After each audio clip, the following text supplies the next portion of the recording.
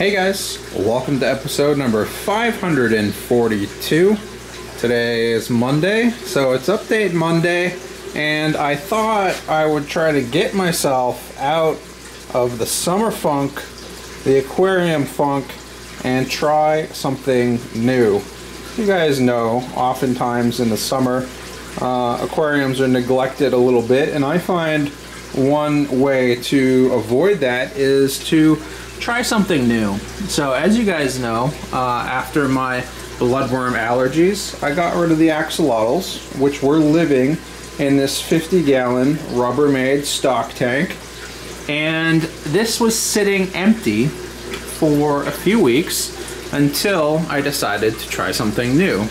And what I decided on are fiddler crabs. These are gold claw fiddler crabs, and this 50-gallon Rubbermaid stock tank makes a perfect habitat for these guys. Now, I wanted something that was fairly low maintenance, something that I could not have to spend a whole lot of time on, and something which would work well in this tank, and I think fiddler crabs is the perfect answer. I got 12 of these gold claw fiddler crabs, and I believe I have 11. One didn't make it in shipping. I believe I have 11 left. 10 of them are males. You can tell the males, obviously, because they have the giant claw.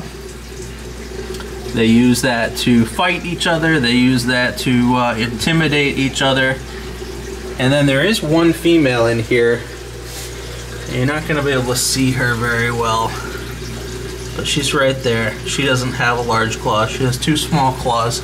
But anyways, this is the setup. This is the habitat. I was able to throw this together really quickly, and I think it turned out really well. So I'm not an expert on fiddler crabs, but this is what I did to set these guys up, and I think it's going to work out really well. So I started with reef rock, just the dry rock that people use in their reef aquariums, and the majority of that stuff I laid across, all the way across here in the bottom of the tank. And what that did was it built sort of a base layer, which allowed me to sort of pour my white play sand up on top without it sliding down into the water. So I was able to create a land portion for the fiddler crabs, and then also a water portion. Fiddler crabs usually like 50% water, 50% land in their enclosures. It allows them to get around on land. As you can see, they're perfectly happy to walk around, and as long as their gills are wet, they're perfectly fine.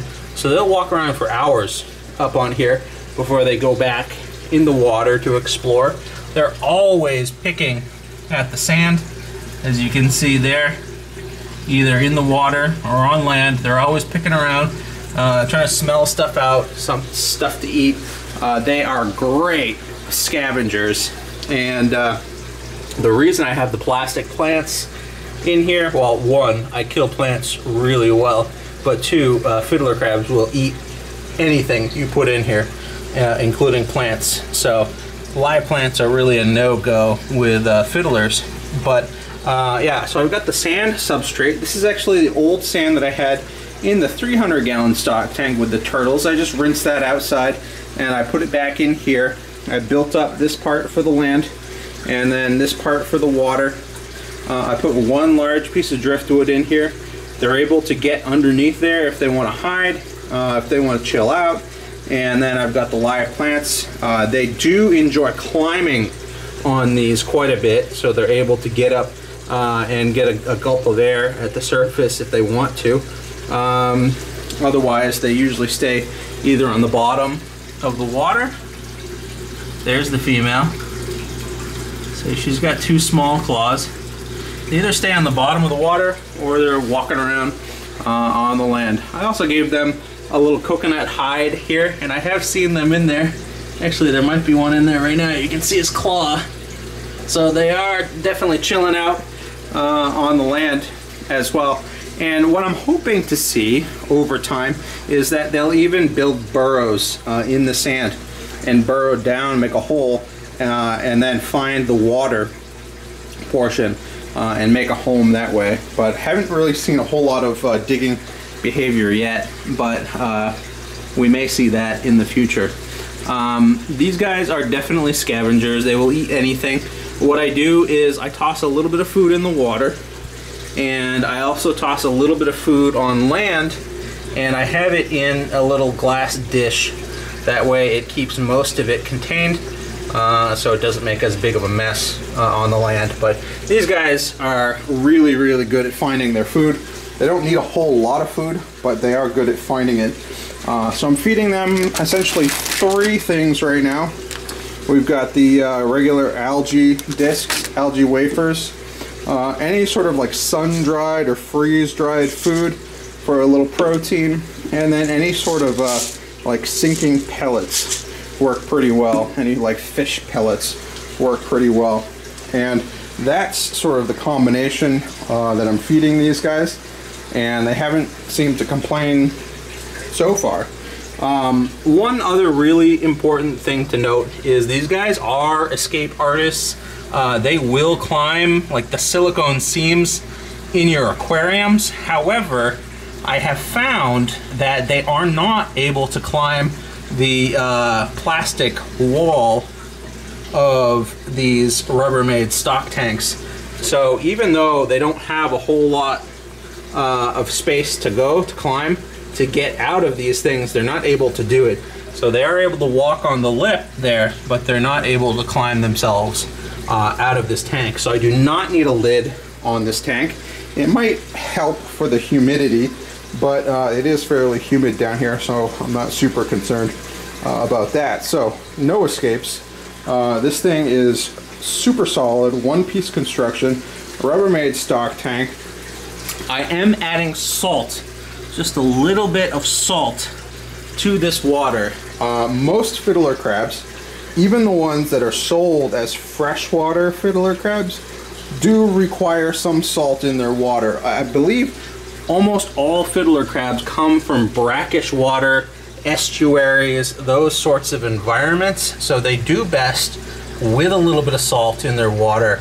If you're concerned, definitely look up a care sheet on your specific species of fiddler crab to find out for sure. But I have read quite a bit which states that they last a lot longer in their natural brackish environment. So super simple, super low-tech setup here. There's really no light. I'm just using the ambient light for my other tanks. There's no filter. They don't really need a whole lot of filtration. They don't really need a whole lot of water movement. I'm not feeding a whole lot, and they are consuming basically everything that I throw in here. So what I'm planning on doing is just changing a couple gallons of water in here every week, and they should be fine. You know, they're pretty tolerant. They are a pretty hardy species, and as you can see, they're having a whole lot of fun in this tank together. So hopefully there will be plenty more updates on these guys. They are doing very well. Aside from that one that didn't make it in the shipping, all of these guys have been very active, and all of them have been feeding really well. So hopefully they will be here for years to come. I'm really enjoying them. It's one of those things that I had as a kid, some fiddler crabs. Actually caught them myself as a kid. It was a lot of fun. And seeing them here again in the fish room is also pretty fun. They've got some character to them, especially when they start fighting each other and taunting each other with their large claws. And it's just a nice little thing to see as you walk down in the fish room. So anyways, guys, think about alternatives to just traditional fish tanks, and try a little project in the summer so you don't get into a summer aquarium funk. Hope you guys enjoyed the tour of the fiddler crab habitat. If you have any tips for other fiddler crab owners, definitely leave them in the comments. and I'll see you guys later.